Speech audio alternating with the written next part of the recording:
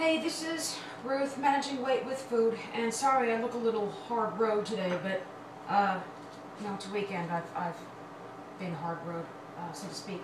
I am making for this little video something called Fettuccine Don't Be Alfredo, only I'm renaming it Turnip Don't Be Alfredo. I am a devotee of the Sneaky Chef, and she is an individual who sneaks a lot of vegetables into things that you wouldn't normally expect, like muffins or tomato sauce. She puts pureed sweet potatoes in there, or she'll put pureed white beans into blondies, different stuff like that. So in this recipe, we're going to make Alfredo sauce, which is usually loaded with cream and butter and Parmesan cheese, none of which I have a problem with, other than heavy cream is a calorie budget killer. So, and then I'm not going to do the fettuccine, I'm going to do turnips.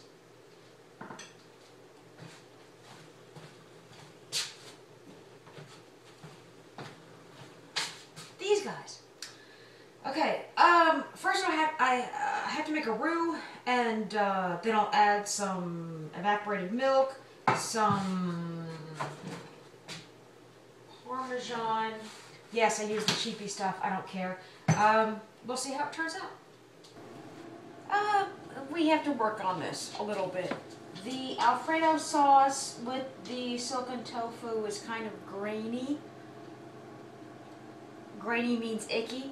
I won't blame it on the turnips. The turnips are actually beautiful. I use kind of a ribbon cut with these, and they're bright white. They're actually very appetizing.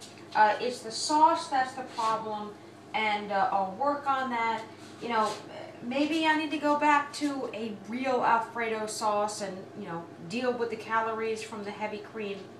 But this is just like grainy and weird, so we'll work on it.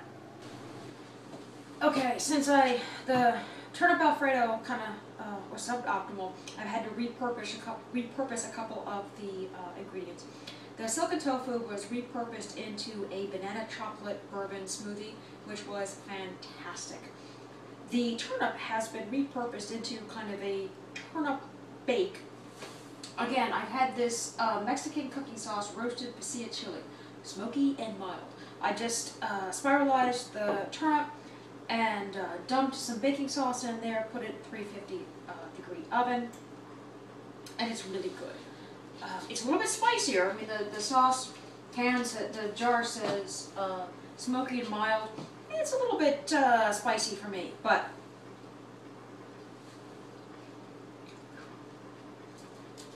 it's like barbecue sauce without all the sweetness. Again, why I love my spiralizer is because it turns a bowl, it makes me think I'm eating a bowl of pasta, but I'm not. I'm eating a bowl of turnips. Delicious. Right, Pershing?